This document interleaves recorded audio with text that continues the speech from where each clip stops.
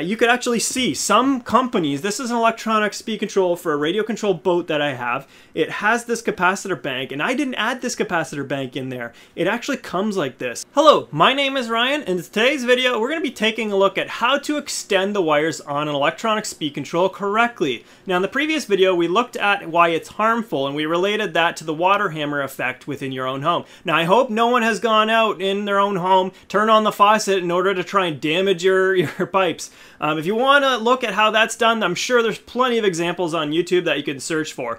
However, in this video, I have an electronic speed control, and what we were relating in that previous video is those battery wire inputs to the electronic speed control. We were talking about how that water hammer effect can happen within this side of the speed control. You can get a surge of pressure that happens, and of course in electrical terms that pressure is actually relating to the voltage. What we're looking at is the capacitors on the electronic speed control. Those can become taxed pretty hard if this is something that's occurring where you have actually extended the battery wires. No, it's not going to fail on day 1, but it could fail, you know, on day 10 or day 20 or whatever it is.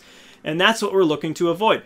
So the first thing that we need to understand is, what do we need to do in order to make this safe? Well, what we need to do is we need to add a component. That component is known as a capacitor. We are looking for a capacitor that is of a low ESR and also low impedance. What this means is we really are just looking for a good quality cylindrical capacitor. All the capacitors on these speed controls are actually cylindrical, and you can see that by picking up one of your own. Another thing to point out is that we are looking for a capacitor that has the correct amount of voltage. So the voltage rating on the capacitor needs to give yourself headroom to the maximum that your LiPo can be charged to. So, you know, 4.2 volts times however many cells that your speed control is rated for. If it's a 6S, you're going to be looking at 25 point something. In this case, you'll probably want to move to the 35 volt capacitor.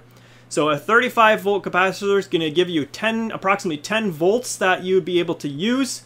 That should be fairly safe. The next thing to look at is the capacity of the capacitor itself. So what we're looking for is one that is rated at 460 microfarads. Now, of course, this microfarad, that's 1 times 10 to the negative 6 farads. Farads is the unit that represents capacitance within a capacitor, and that's what we need to do. 460 microfarad, and we want to add 460 for every 4 inches of wire that we add to our battery input wire. So if we take this and we're adding 2 inch to the negative side, and we're also adding 2 inch to the positive side, that would be the total of 4, meaning we need to add a 460 microfarad more capacitance to this side of the speed control. So the next thing that we need to know is exactly how do you do that? What, you know, this capacitor that's a cylindrical capacitor, how do we actually get that on the wires itself?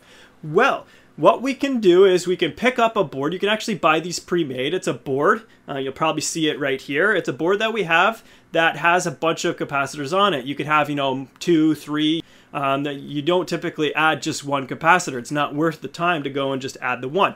So you'd get maybe 2 or 3 on this board. Those capacitors must be wired in parallel. Parallel wiring of those capacitors adds the amount of capacitance that they do have. So then you have those capacitors that lead to these terminal ports on the board. These terminal ports are used to actually tap into your speed control wires. And you do that by cutting a little bit of the insulation around the wire, and you drop that on the terminal and you solder it. Again, it's just like what's pictured here.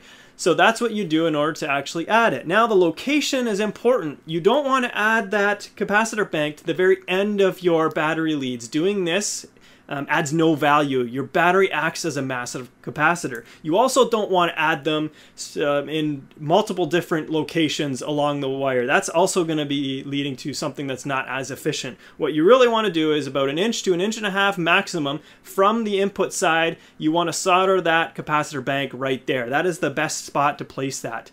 Now you could actually see some companies, this is an electronic speed control for a radio control boat that I have. It has this capacitor bank, and I didn't add this capacitor bank in there. It actually comes like this, and you can see it's about, you know, about that 1 inch to 1.5 inches distance away from the input side. And you can also see the capacitors on the top here.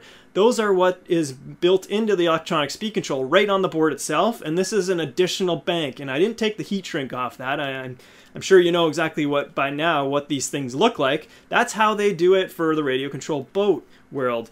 Boats are really harsh on the electronic speed control, so you have that extra protection in there just for that case.